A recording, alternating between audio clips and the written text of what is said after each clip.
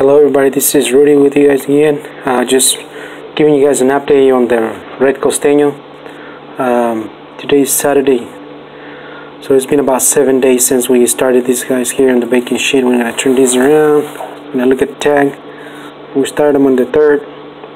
Okay, red costeño. So as soon as you guys see any seedlings coming out, you guys wanna see. I see one there, a couple of those, and then we have some more over here, a couple more. So what we'll do, we just remove the plastic. Well, let me pull the tag. We'll pull the tag out first, put it aside, then we'll just remove the plastic.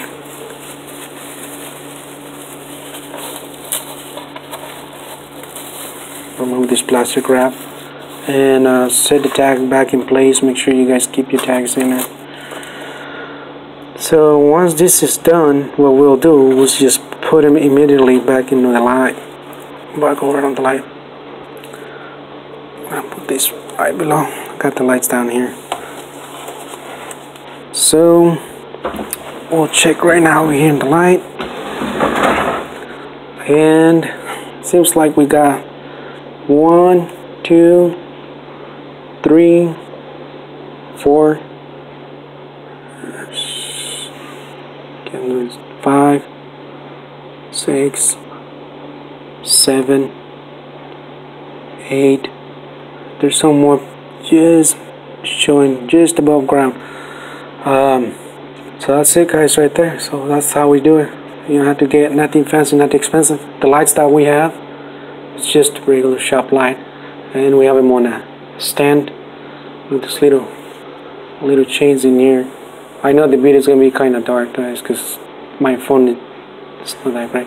So I germinate my seeds on top, on the space on top. So I put them on top, and I do that because when my heater is going, the warmer tends to stay on top. Colder air goes down at the bottom because warm air is a little lighter than cold air. So I leave them up there on top until they germinate. Once they germinate, I bring them down here, and I'm pretty sure you guys have seen the other videos. It don't take long. It took me about 7 days, and they start coming out right here. You want to put them on the lights. Once they get their first true set of leaves, I move them out to the greenhouse, and that's how we do it.